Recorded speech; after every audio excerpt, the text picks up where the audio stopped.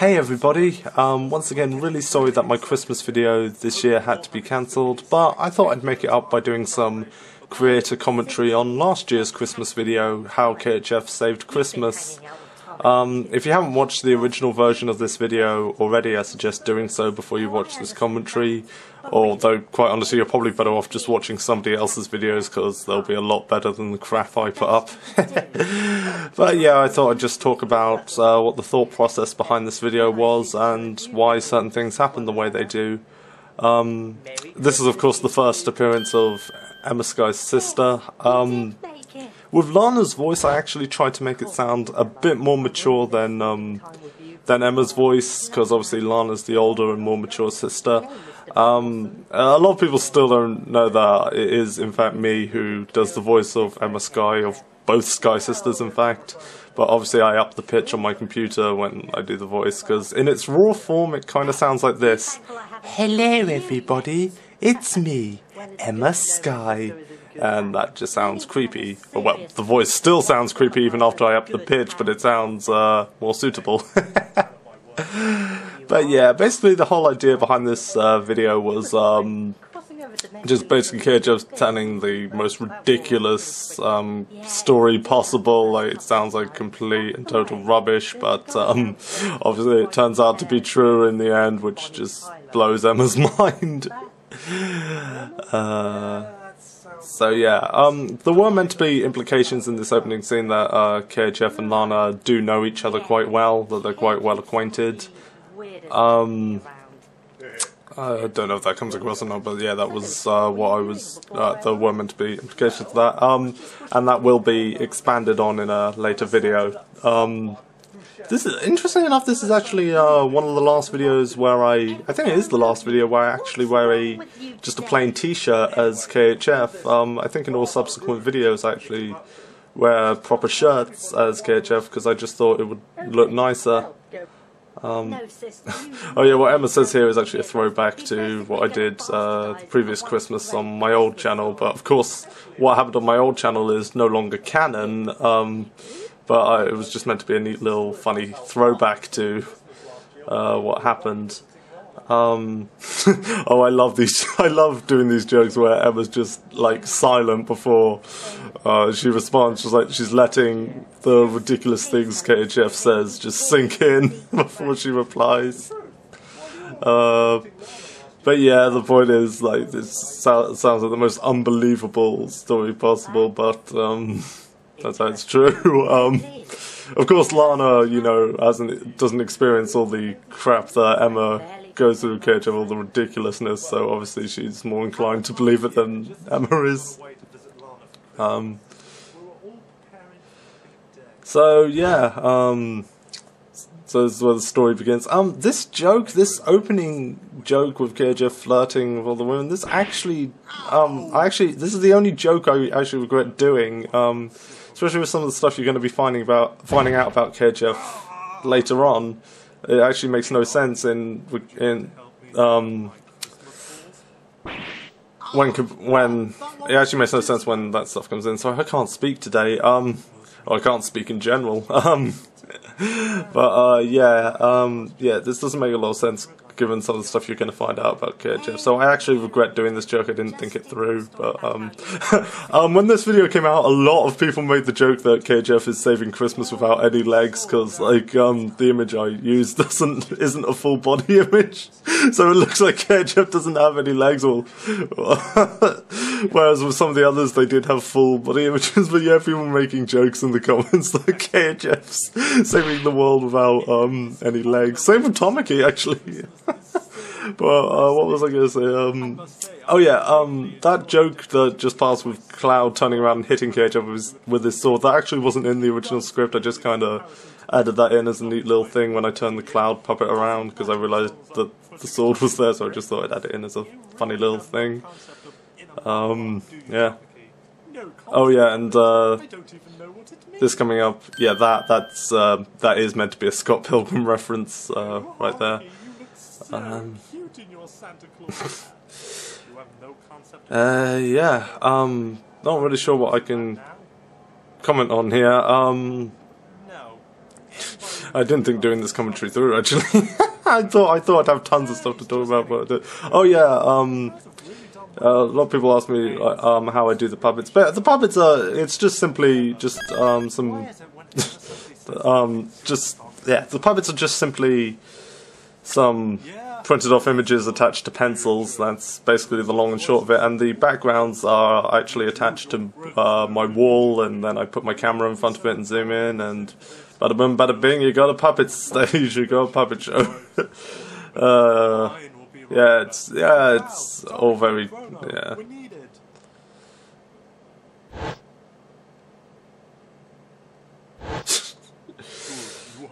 Oh, well, but interesting to note about Zordon here, while all the other puppets are attached to pencils, Zordon's actually attached to a glue stick, because I ran out of pencils, like the glue sticks you put in glue guns. Yeah, that's actually what Zordon and I think Alpha as well are attached to. Because I ran out of pencils, so I just had to get the next best thing. Well, the only other thing available, yeah. No, this is one of my favourite jokes in the whole video. Shut the hell up, Alpha, nobody liked you. Because it's true, like, growing up when I was watching Power Rangers and stuff, nobody liked Alpha. Everybody hated Alpha, he was annoying. He was annoying because he'd go around going, yeah, everyone hated Alpha. So yeah, that was one of my favourite jokes to do. And of course, this is one of the ridiculous concepts of the story that, you know, KHF was contacted by Zordon to save Christmas. You know, all trying to make it sound completely unbelievable.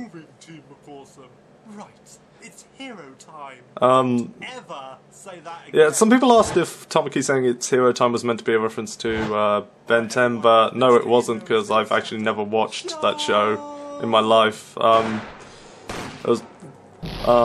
never watched that show. That wasn't meant to be a reference. It was just meant to be Tamaki saying some really cheesy line and KHF's getting pissed off of it for, of course, saying something really cliche. So yeah, it wasn't meant to be a reference to anything. I mean, our team consists of an insane otaku, a mentally disturbed mercenary, a flamboyant host, and a demon whose powers are limited in this form.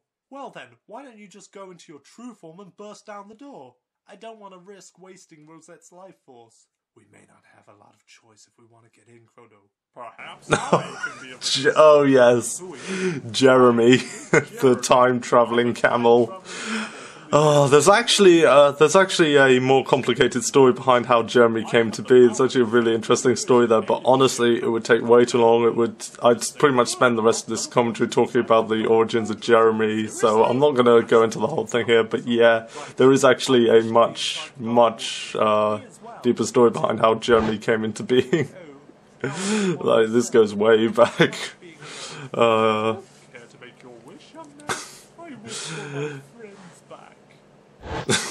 That old joke, I wish I had my friends back. When I was a kid, I used to think that was the funniest joke in existence. I was so scared then. Thanks a lot, Thomas. Now we'll never be able to get into the Dark Fortress and there will be no Christmas. Don't know why they even bothered bringing Tamaki along, in fact, because unlike the other three, he doesn't have any combat experience whatsoever. Oh yes, the creeper joke. This was actually one of the first jokes I came up with for this video. This joke about the creeper, and Tamaki being the live bait to lure it over to the fortress. Of course, the whole thing I didn't actually think through, because creepers, the whole point of them is that they creep up on you. You don't hear them coming until they're about to explode. So, didn't actually think that joke through. So, whoops. The creeper shouldn't actually have been making any noise. I just love that image of Tamaki just having the creeper explode on him. Of course, we had to check in with the villains to see what they were doing. Oh yeah, a lot of people were pissed off with me that I put Kyosoma as one of the evil people who have kidnapped Santa. A lot of people were pissed off about that. All I'm going to say about this, guys, without giving too much away, all I'm going to say is, well, things are going to get interesting with Kyosoma later on.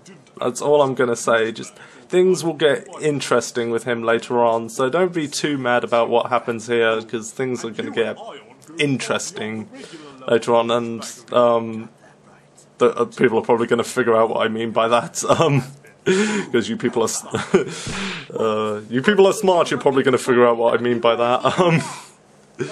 But yeah, so don't be too mad about what happens here. That joke that just passed about Ion and Sephiroth, that's actually one of my favourite jokes in the whole video, because I just think it's just brilliant, this idea of these two really evil people just high-fiving each other about how evil they are. I just thought it was a really ridiculous concept. Oh yeah, of course, the spoiler alert, because this, which I had to, it's just a play on the way people still think they need to give spoilers about this. The one Final Fantasy VII spoiler that everybody knows.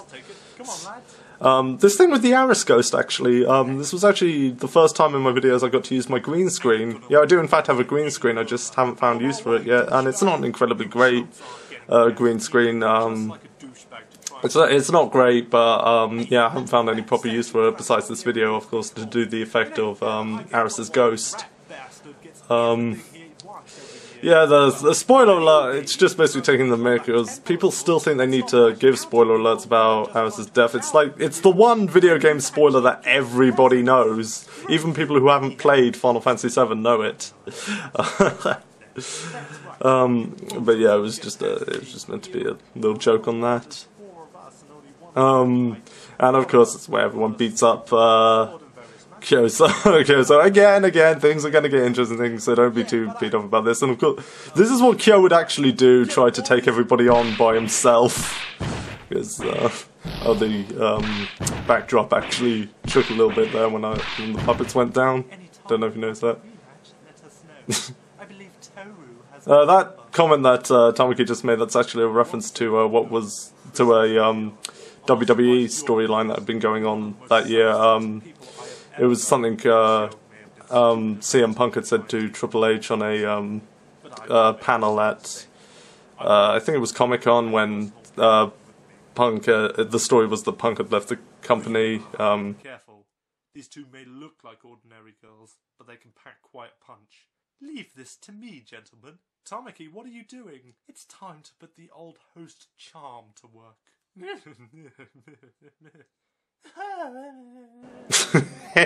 Of course, Tamaki putting his host charm to work on what are they called, Tomoyo and Kyo from Clannad, the two people who you wouldn't think would fall for it, but Tamaki's just like, oh yeah, that made a lot of people laugh at the way KHF just tackles Tomoyo. Tamaki, you coming? You guys go ahead. I'll catch up. I've got some business to take care of. Because that's just how charming Tamaki is. He can win over even those two. Still don't believe that worked. I guess you can call that his. Yeah, so that was one advantage to them bringing Tamaki along, I guess. And of course, the fight that inevitably had to happen, the fight that has been done to death.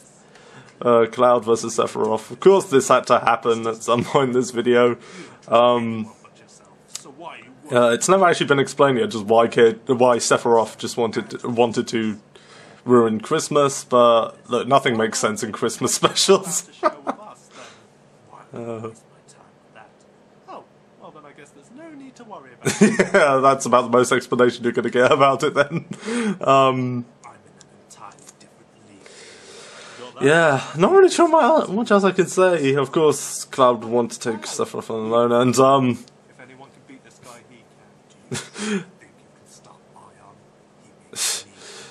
Ion?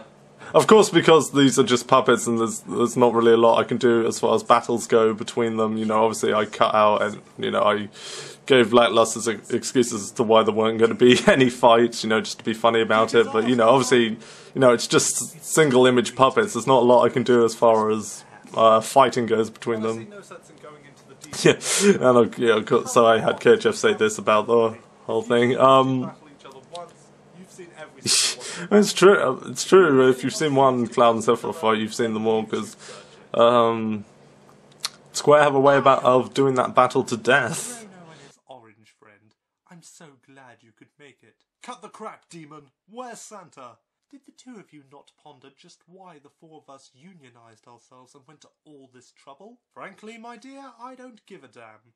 And of course what Ion says here, well, he says some interesting stuff about some things that are going to come up later in future KHF videos. He uses some interesting terminology. Oh boy, here Yeah, KHF, I want to hit this long-winded explanation as to everything he just wants to get up there and fight Ion. But but yeah, Ion's choice of words in this whole scene. Look, everything Ion says here is intentional. He says nothing by accident. If you'll notice here, I actually slowed down the video so that the shaking of the puppet to symbolise that he was talking actually fits in with what he's saying. I do that quite a bit in these kinds of videos because I find when I film them and I shake them, you know, to symbolise they're talking, it doesn't match up with how the actual line goes, so I have to either slow it down or speed it up. But yeah, nothing Ion says here is accidental. In fact, nothing that happens in the plot of these videos is by accident. Everything happens with intent. Power created by joy is gathered up by him, and he in turn uses it to spread joy back to the people. A never-ending cycle. But tell me, what do you suppose would happen if someone were to break this cycle? It would let the energy run loose. Exactly. So yeah, if you notice something small, like you hear the word spiral energy or something like that, it's never accidental. There's always there's always intentions for it. That's all I'm gonna say. Nothing in this plot happens by accident. Surely you know me better than that. That is exactly what I intend to do. We won't let you do this, Ion. You're too late, Chrono. Soon the process will be complete. And I'm not really sure what else I can say. Not really a lot going on. Just Cloud and not Cloud and Chrono, and I can't. I shouldn't have done this so early in the morning. I can't speak today. Because KHF somehow managed to sneak up on Ion without him noticing and push him over whatever balcony it's implied they're standing on. But at least what I say is interesting. This guy. This video is dumb. Those Planet girls sure do know how to party. Yeah, and that Of course, cluing you in on the stuff you missed. Oh, the whole "oh, it's implied that what we didn't show you was so amazing" joke. left to do. Oh yeah, this bit that's coming up, this unmasking thing. A lot of people ask me if the reason that it's Kimura under the mask is because him and Ion in the English dubs are voiced by the same person. Actually, no. This was actually completely coincidental. It was completely coincidental. It wasn't until after I finished filming the video that I realised that Ion and Kimura in the English dubs actually have the same voice actor. So the fact that it was Kimura, it's completely by accident. Alright, that is something that happened by accident, okay. That is one of the few things that happened by accident in my video. So I just got done saying how how everything happens for a reason, but that was one of the rare cases of something happening by accident. Why do you even have a self-destruct sequence? I always figured the The self-destruct mechanism. Because there has to be one last moment of peril. Oh, if you look carefully to the left of the screen here, you can actually see my wall. Yeah, look, if you look to the left of the screen, you can see the edge of the image. That was pretty bad of me there. I didn't, because I couldn't actually see that in the viewfinder of my camera. I didn't notice that, and oh yeah. Of course, John Bon Jovi comes to save the day. Again, just meant to be random twists and turns to make this sound like a completely ridiculous story filled with time-traveling camels and celebrities coming to save them. It's, yeah, anybody who knows me knows that I'm a huge fan of Bon Jovi. That's why I did that whole thing with John Bon Jovi going to save them. Not a lot of people noticed the red FAT joke that I made with Santa there. I was surprised nobody commented on that. None of people noticed that. But then again, they were just Tim McCausland were just saved by John Bon Jovi, so I guess they were just people just letting that sink in. Emma and Lana just at a loss for words because I say the most ridiculous Christmas story possible. That had to be one of the most retarded things. Yeah, I actually agree with Emma Sky there. And of course, here come Tim McCausland to confirm that the story was in fact true. Christmas last year. Yeah, last year. Turned out it was Kimura behind it all, disguised as Ion. But that doesn't make any sense. And yeah, here comes Tamaki. The Tamaki wig is actually the hardest one to get all my hair under, because obviously it's so small, it's actually the hardest one to get all my hair under. So oftentimes you will see my hair poking out of this wig, because it's just the hardest one to put on. Just not. Merry Christmas, everyone. Okay, Chrono, you're the most sane one among us. And of course my Chrono costume is the most, perhaps the most inaccurate, because I don't actually have a proper Chrono wig yet, so I had to use a wig that already did have that came close enough to his hairstyle, because a Chrono wig actually costs more than what I paid for the Chrono costume, which I thought was ridiculous. Granted, there's a lot to Chrono's hairstyle, but you know, at the time I didn't have the money to pay for a wig that cost more than what I was paying for the costume. So I don't know. Maybe in the future I'll invest in a better Chrono wig, but for now you'll just have to just use your imagination with the Chrono costume. And of course, all Christmas specials have to end with a cheesy joke with everybody just laughing. But sorry, I've been droning on so long. But yeah. But yeah, I hope you all have a very Merry Christmas, and I'll see you in the new year, where we'll be listening to KHF's reaction to an all-time classic anime. Again, not going to say what it is, but you will not be disappointed with what he's going to be watching. So yeah, I'll see you guys in the new year. Merry Christmas.